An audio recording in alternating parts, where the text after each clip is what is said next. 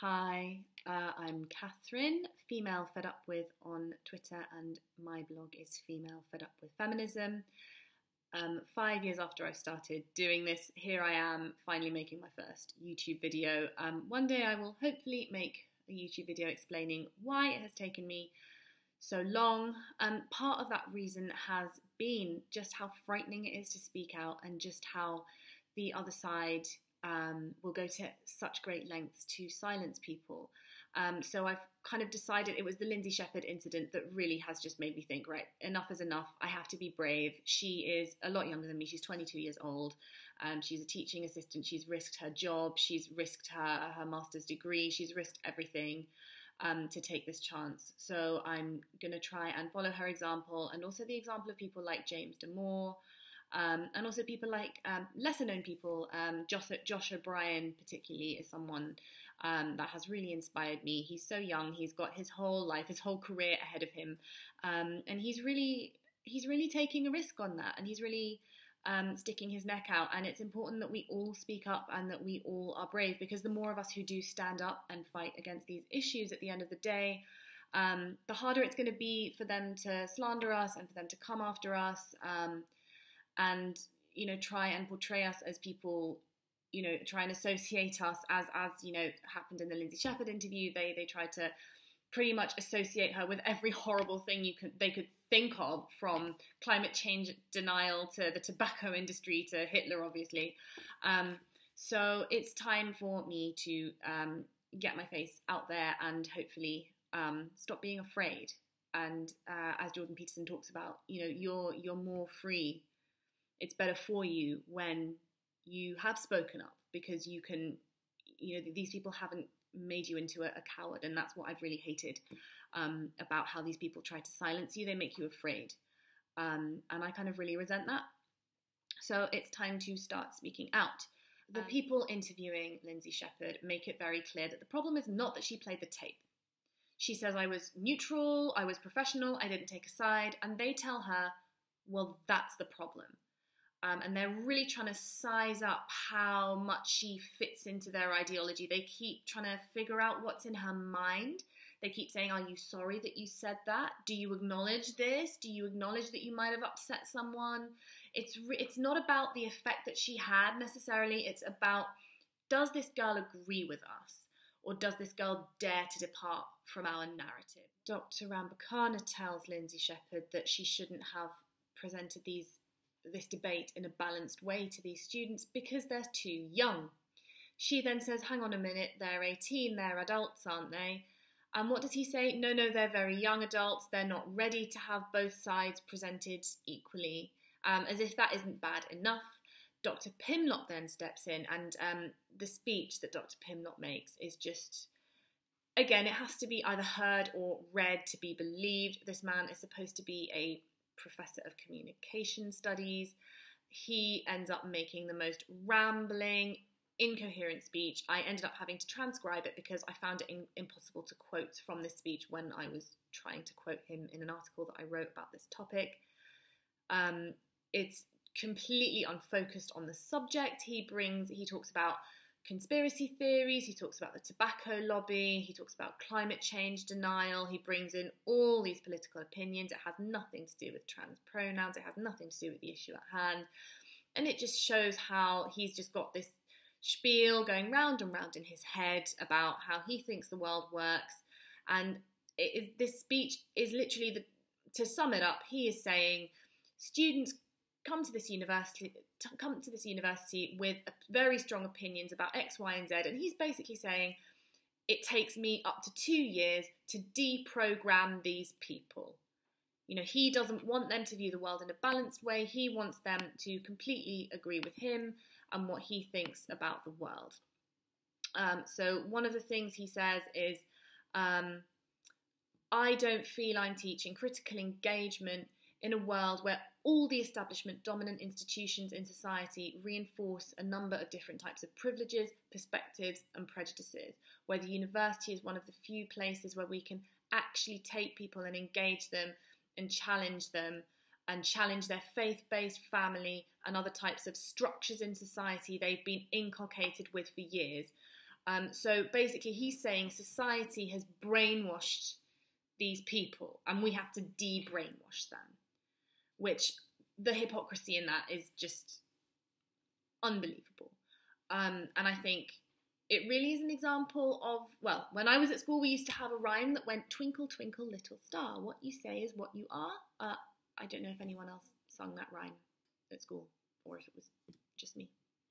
I don't know. But there's also Sargon's law, which is, every time an ideologue like this makes some kind of judgment about how society works and how the world works, they're actually making that judgment about themselves. And I think that's really what is going on here, just that the hypocrisy is through the roof of I have to deprogram these kids and teach them how to think because society has already brainwashed them. It's just, these people need to look in a mirror if they want to see where the real problem is. And the other thing is, these Dr. Pimlott and Dr. Rambakana, these people, they talk as if they have the right to distinguish what's correct, what's reality from everything that's wrong and everything that is not reality. They say that, only their point of view is backed up with evidence. They say that, anything that Jordan Peterson says is not backed up with evidence. And that's, of course, Jordan Peterson is a tenured professor. How could he not have been subject to peer review? They keep talking about peer review. As if every single thing he would have said on the talk show had to be peer reviewed, otherwise it can't be listened to, which is just it's just a frankly bizarre way of dismissing someone. One of Lindsay Shepherd's tweets says, someone's calling her all these names, and she says, well, is that a peer reviewed opinion? These social justice ideologies, they say that people's life experiences and people's lived experiences, they are the truth and they have to be listened to and they have to be believed. Well, they're not peer-reviewed, they're not backed up with evidence, but of course when it's an opinion that supports the way that they think the world works, then of course that is acceptable and it doesn't need to be peer-reviewed and it doesn't need to be backed up with evidence. The opinion is the evidence when it's convenient for them. But these two men who think they have the right and who think they have some kind of mandate to determine and deem what is reality, a legal expert has actually shredded their argument that Lindsay Shepherd may have actually violated Bill C-16. I'll put a link to it in the low bar. He's just saying these two men don't even know what they're talking about, and yet they are in a position of power at this university, and they are in a position where they can tell young people what they are and aren't supposed to think. And they are creating this environment where, people have to agree with them, even though they don't know what they're talking about. They're just people. And I think it really comes down to, there's a group of people who are trying to give themselves the right to determine what isn't allowed to be, considered acceptable to think, to say, to write, to publish. But, who are we putting in charge of that? We really need to think about that. And that's, part of this fight is to really, stop these people from, getting into legislation, getting into policy, taking over education, and also, the publishing of academic journals, because that writes the narrative. One day I need to make a video about Gamergate and about how there are academics sitting there writing this narrative, and whatever the reality is, whatever the truth was, they're the ones that are getting published in these journals. They're the ones that, when history looks back, they're the ones that are going to shape this narrative. And we really need to fight what's going on in universities, because at the end of the day, whatever the truth is or was, the people that write the narrative about this, they're the ones that are going to control the story. They're the ones that are going to control how history remembers this. And these people are so completely unself-aware is the only word that I can kind of use for it. They actually say people like Jordan Peterson go into research knowing what the result will be, and that therefore their research isn't valid because they've already predicted the results. And these are people who make it so clear that they are not open to any other point of view. They're not open to any other interpretation of how the world works. Do you think after, I mean, if you have gone off and listened to this recording, do you think that these people had a research project that kind of showed that they might be wrong? I mean, how would they deal with that? Are these people capable of creating balanced academic work? I don't think anyone can listen to how they behaved on this recording and conclude that they are. The other thing that this recording really demonstrates is how the left wing uses this tactic of labelling anyone who disagrees with them as either alt-right or far-right or a Nazi.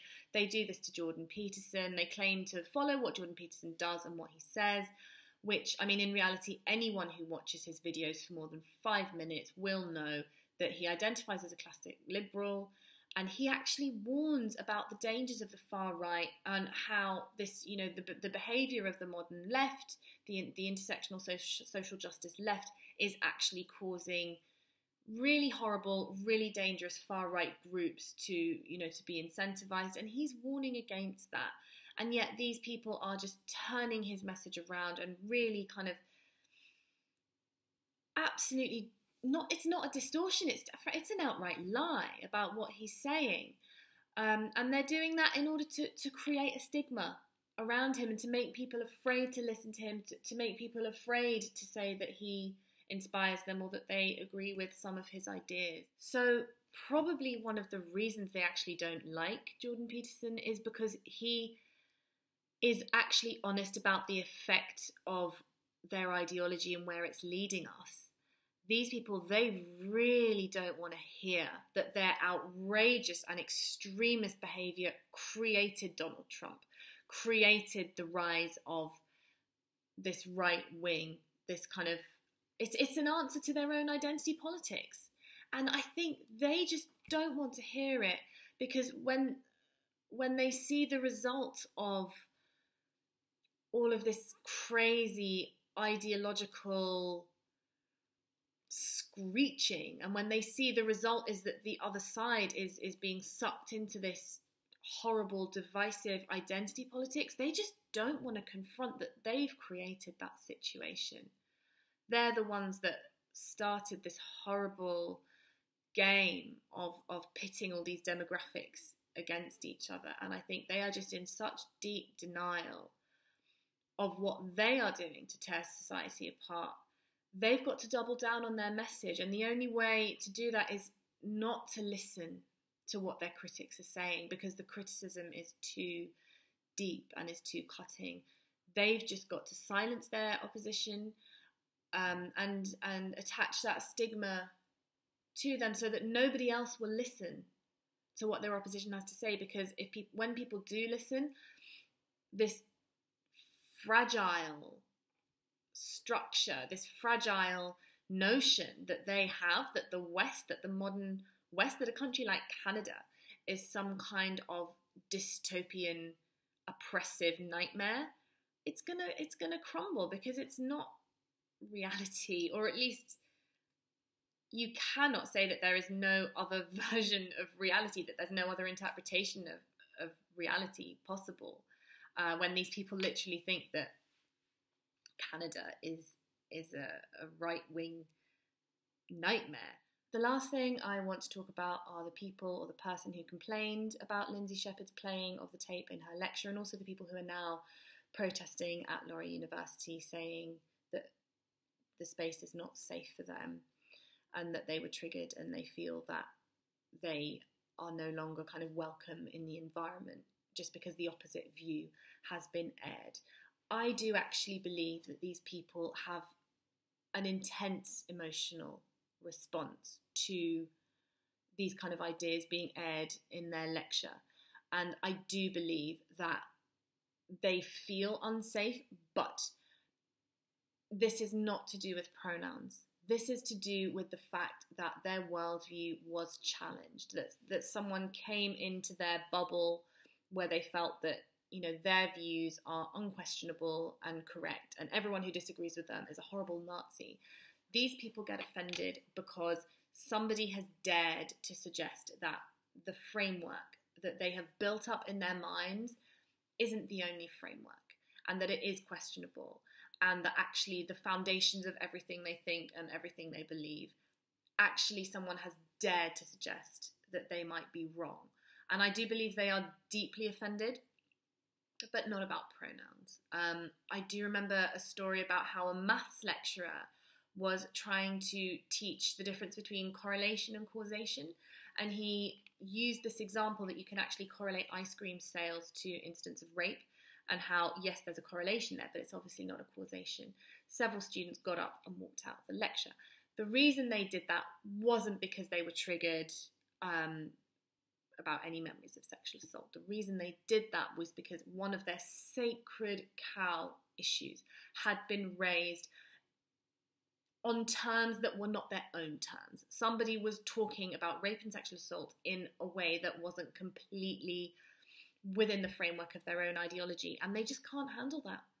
They can't, and they're also prepared by other people within, you know, academia, and by the two doctors that you hear talking in the Lindsay Shepherd recording. These are two of the individuals that prime these young rebels without a cause. They prime them to be super sensitive when it comes to these issues, so that yes, when someone comes along and starts talking about them outside of the way that Dr. Pindot and Dr. Rambakana will have been talking about these issues, these young people are ready to get really upset and walk out and start getting outraged and think, oh my goodness, suddenly I've got proof that because somebody disagrees with me, they are obviously a misogynist, heteropatriarchal Nazi who has to be protested and who has to be erased. And I think that's the outrage that has been primed by these members of the academy. Finally, I just want to make the point that if this had been a situation where a softly spoken, left-leaning young woman had been treated in the same way by right-leaning academics who are both male, this story would be front page news across the Western world. It was picked up by the media, but it just wasn't picked up anywhere near the scale that it would have been if the situations had been reversed. And I think the reason for that is because many, not all, of course, of the most influential news outlets are themselves guilty of the same biases shown by the staff of Laurier University. So I think everyone needs to listen to this recording, and everyone needs to talk about why these people feel just so entitled to unilaterally declare what can and cannot be thought and expressed. So that was my first ever YouTube video. Please let me know what you liked, what you didn't like. Please comment, leave your thoughts. Please subscribe to my channel and like my video. Follow me on Twitter, I'm Female Fed Up With. Follow my blog, I'm Female Fed Up With Feminism. And I will hopefully be making some more videos soon. Bye bye.